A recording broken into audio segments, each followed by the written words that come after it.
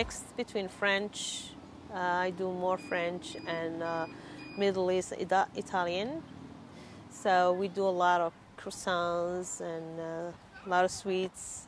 We do a lot of baklava. So it's a big mix. So for today, I have my special person here. She's gluten-free, and a lot of people also a lot of gluten. So we made gluten-free cookies. Like it's kind of cookies, but you can say it as a high protein.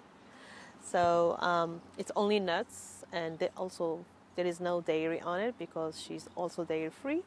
So I made it for her, and I have a shortbread cookie, which is butter cookies. With today I made them with the apricot instead of last week is lemon and strawberry banana. I have blueberry with cream cheese lime. It's kind of Danish, but it's different a little bit. I have apple the same way, but top bowl, and another one with apple and pecan. I have a chocolate croissant in here, regular croissant, and I have le croissant, and those has Nutella inside. And as always, I have something different too, which is I have to keep it in a little fridge. It's fruit tarts. I don't know if you can see it. It's I have two flavors. I have lemon and strawberry. It's like little single fruit tarts. Okay.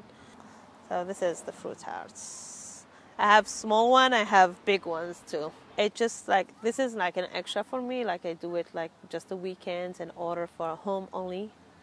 So just for future to open the big things, but I'm starting it like that. I started that a while ago. I stopped it like almost 2 years when I moved in here. So finally I met the people here, and I wanted to do it again in this town.